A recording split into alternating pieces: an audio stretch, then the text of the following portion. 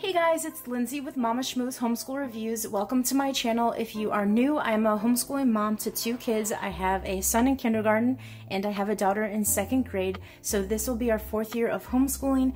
And on my channel, I'm very passionate about sharing with you guys some of the resources and things that are working for us. So hopefully this video will be helpful for you guys. If you guys like these videos where I share with you guys what we're using and what's working for us, give me a thumbs up. So here are 3 books that I will be using primarily for my kindergartner this year. The reading lesson that I've talked about in the past, and then this is a new skill sharpeners that I did not use with my daughter, but I'm really happy to use with him. It's called Spell and Write, and then Explode the Code. You guys know I'm obsessed with Explode the Code.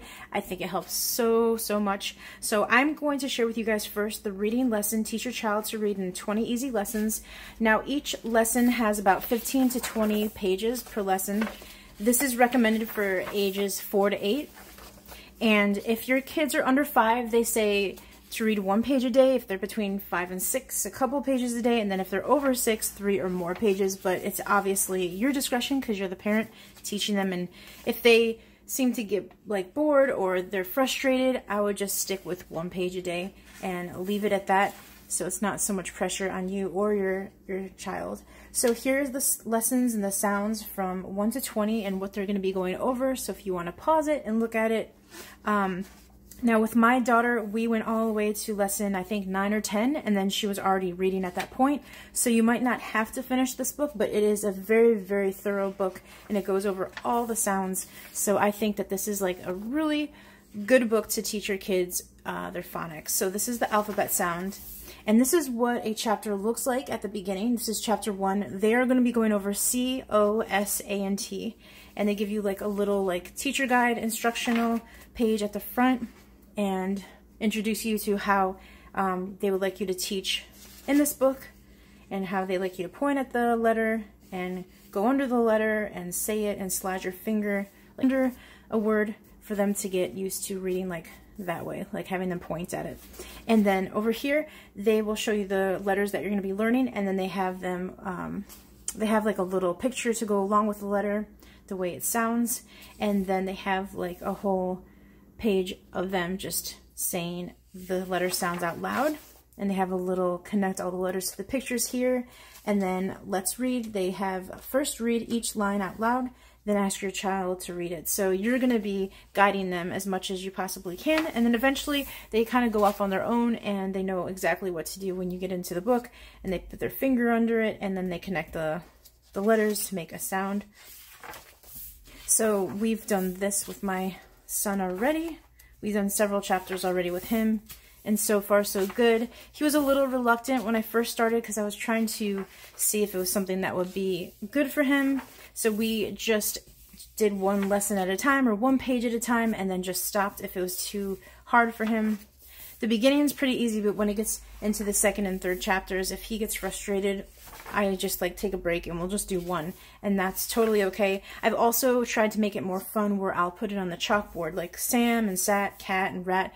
We will write all of those words that he's learning on the chalkboard, or you can use a Dollar Tree little mat that you can get to do dry erase marker letters on, or you can write your dry erase markers on a window to make it fun. So you don't have to just use this book. This can be a guide for you.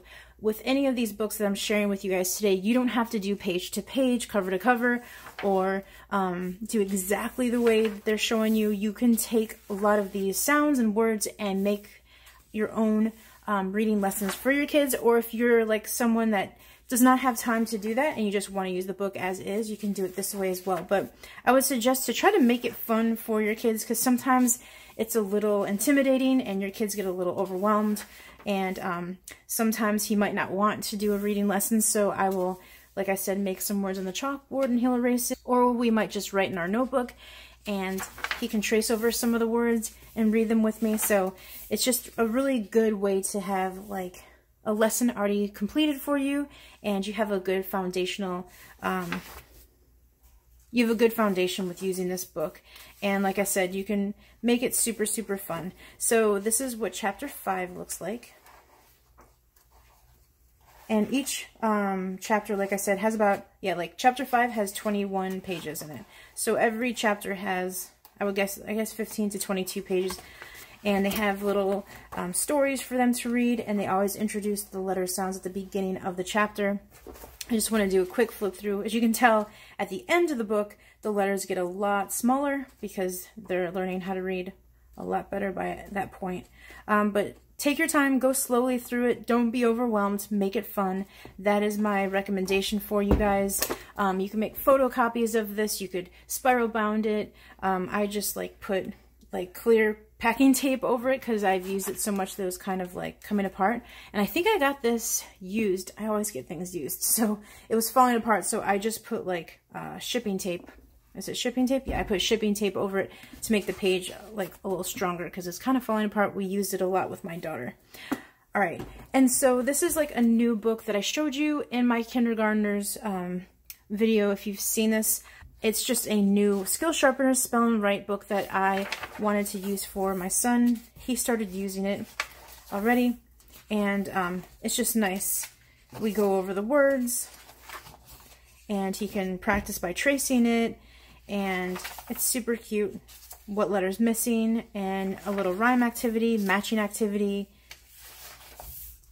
So I think that this is going to be a fun little book for my kindergartner to do to help him with his phonics. So we're going to be doing this once in a while when he feels like it. This is Explode the Code one that I've shared with you guys in the past. They're going to be going over lots of short A's and vowels in here. So they're going to be going over the vowels. And this is just a lot of stuff that he's done already, but he's going to be spelling the words that he's learning how to read. Lots of phonics mastery in this book and learning how to spell. So this is definitely good. It goes hand in hand with the reading lesson book, and it puts it to practice. And so this is the stuff that they will be learning in Explode the Code. As you can see, it's definitely fun and a little challenging for a kindergartner. So I've seen kindergartners and first graders use this. I know my daughter did this in first grade, the beginning of first grade. So my son, he finished the preschool books and now he's on to this one. So it is a little bit challenging, but I like it because it pushes him a little bit and it goes along with the reading lesson really, really nicely.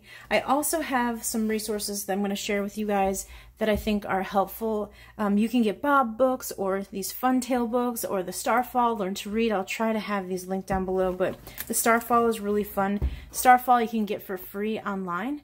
And all the characters that you'll see in these books are on the online app on the computer. So Zach the Rat they talk about. So this is book 1, and these are readers for the kids to get started with, and they're just super fun little books that they could just read that are easy for them. And 9, The Robot and Mr. Mole. So they'll be, it gets a little hard as you can tell. So this is book 14. There's 15 books inside. So this is like what they're going to be reading at the end. Surfer Girl book, and that's what it looks like. But I really like the pictures and how colorful it is.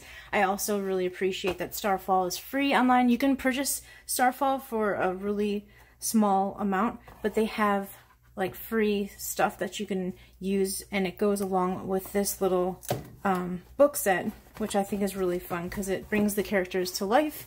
This is Fun Tales, and this is a really cute little, like you can tell, you get so many little books in here. This is the first one that you're gonna have your kids read. They always have a little animal in the back, and they talk about what animal they're talking about in the story. So Pam is a penguin. They talk about the penguin. And this one, as you can tell, is black and white. So it's really, really simple. And there's a couple of pages for this book. And then it gets harder and harder. I think there's like 25 in this book. So this is Bug Pets, and this is what the 26th book looks like. But these are really tiny. I mean, you can tell this is like smaller than my hand.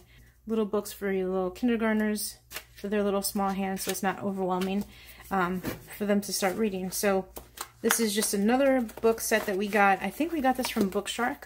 So I'll be using this down the road when he starts reading a little bit more, and then the Starfall, Learn to Read. To share with you guys some more resources and things that are not really necessarily workbooks or reading lesson books, but things that'll be more fun for your kids that might be in preschool, kindergarten, first grade, that are learning their phonics, and some of the things that we've been using for years. So I grabbed a bunch of stuff from my home and thought I would show you guys some of the things that have been working for us and have really been helping them with their phonics.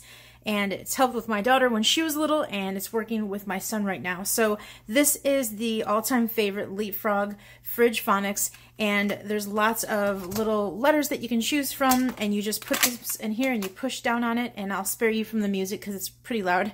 There's 2 volumes on here actually, and the kids usually put it at the loudest, but it makes the sound of the letter, and it has a really good song that goes along with it that gets stuck in your head, but that really works. And so this is a good option if you're just beginning to teach your kids phonics. This is also a fun activity from Leapfrog that I like. It's called Word Whammer, and we've had this for several years now, and the kids really like it. It's a very fun educational game, and it teaches them how to read and put words together. And so I will show this to you guys.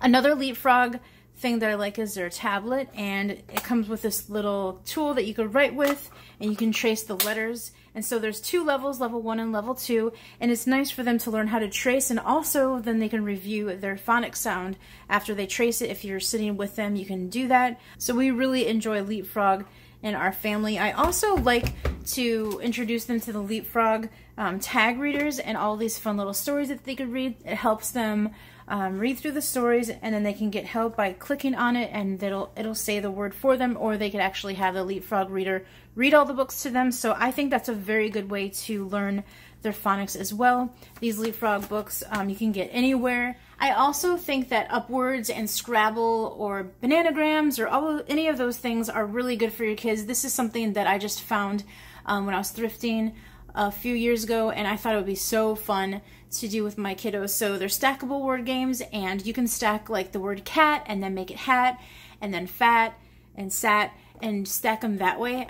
Or you could just get some Scrabble tiles that you have from your old Scrabble game and make words like you would like Bananagram. So any little tiles that you have with letters on them is just a really good way to reinforce the phonics and spelling. This is always like a fun one.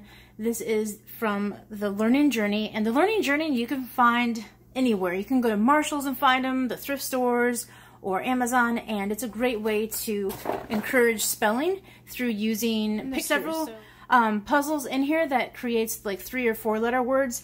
And this is something that I'm going to be doing with my son, but we've been doing this for a very long time. He usually used to match up the pictures, but now since he's starting to read, I'm going to like do the puzzles with him and go over the words and the pronunciation of all the phonics. I also like things like this that are super fun. The Melissa & Doug alphabet magnets. They have lowercase and uppercase on both sides, and I like this one because they actually have a lid to it. A lot of Melissa & Doug things that I get do not have lids on it, and that's my only complaint with Melissa & Doug, is that they keep it open, which is fine, but I like the acrylic lids that go on here. But they have like a lot of activities that they recommend right here to do with this, but we like to write words on a refrigerator. They like to put the alphabet in order, and we go over the phonics sounds this way, and it always makes phonics a lot more fun than just doing the books all the time.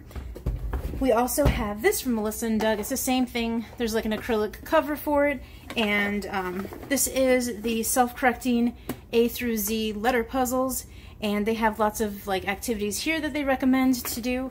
So an activity like this is really good because you can use the letter T and say ta ta ta, and then they have to find the animal that starts with the letter T, like tiger. So you don't have to just match up the actual letter to the picture. You can actually use the phonic sound and have them learn it that way. So this one's a really fun activity. I also like to get things off line that's free. This is from Play-Doh to Play-Doh, and this is something that she's had on her website for years. I think she still has it. So it's like traceable letters that you can trace with your cars, and when you go over the little letters, you can have them sound out the phonics for each letter. So this one's a fun one, and I just put it in a old photograph book that I never use. You can get these at the Dollar Tree, and I just printed off one page for 4 letters, and I cut them out, and as you can tell, it's been used a lot. They use their little dry erase markers, or you can use a car. I also like to do like puzzles that match the pictures to the words.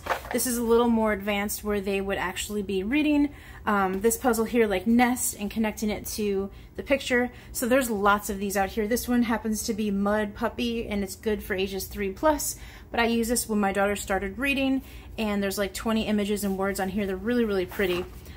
This one's a really nice set, but you can get them, like I said, anywhere. I also know that I think this company actually makes a lot of them like that too. The Learning Journey, they make a lot of these puzzles that have words on them to match up with pictures too. So that might be something worth looking into. I also like to do fun things like these with the kids.